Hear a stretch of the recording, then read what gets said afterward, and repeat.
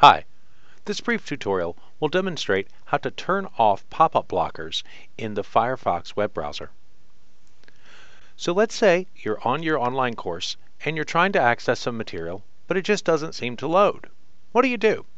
Well, what you want to do is come up to the little hamburger in Firefox, or the menu as other people like to call it.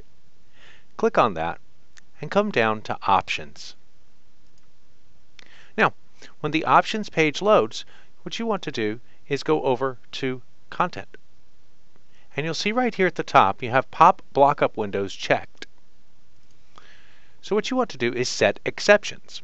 So if you click on the Exceptions button, you want to type in mccc.blackboard.com and click Allow, because you want to make sure that you allow any pop-ups from your online course. Otherwise, you're going to miss important material.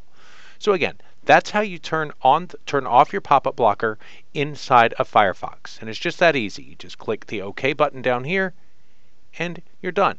So now when you click on a link inside of your course, it will inside of Firefox and open the content into a new window without problem.